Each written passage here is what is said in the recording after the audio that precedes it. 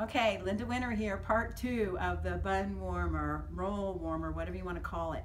I forgot to tell you my trick for working with this Insul-Film.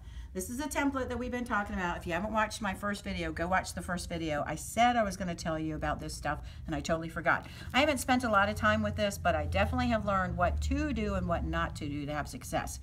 If you're pinning this on top, and again, I talk about pinning going straight.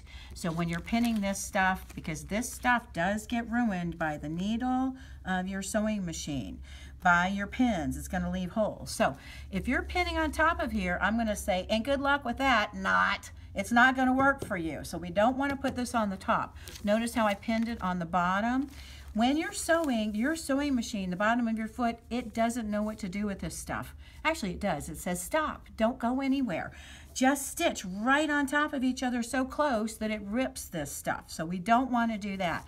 If you put it on the bottom, this is sitting on the top of your sewing machine, and your sewing machine foot is on the top of the fabric. Your sewing machine foot knows what to do with fabric, and this stuff here on the top of your sewing machine, it knows to glide, so it works well.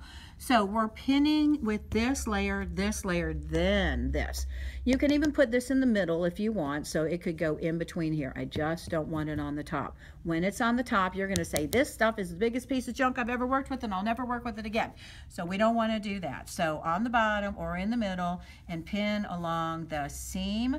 Imagine we've got a 1/4 inch seam allowance, so those holes that I'm creating here, no big deal, because my stitch seam is gonna be right around here. So what that will allow me to do is basically have that layer, and when I turn, that's in that middle layer. This stuff, that Insul-Film, it's going to keep whatever it is, either cold or warm. So this not only works for warm stuff, but it works for cold stuff too. So if you've got some things that you want to do, this Insul-Film, this is Pellon's Insul-Film, but there are other brands that are out there too. This just happens to be the stuff that I saw at Houston and said, I gotta get some of that.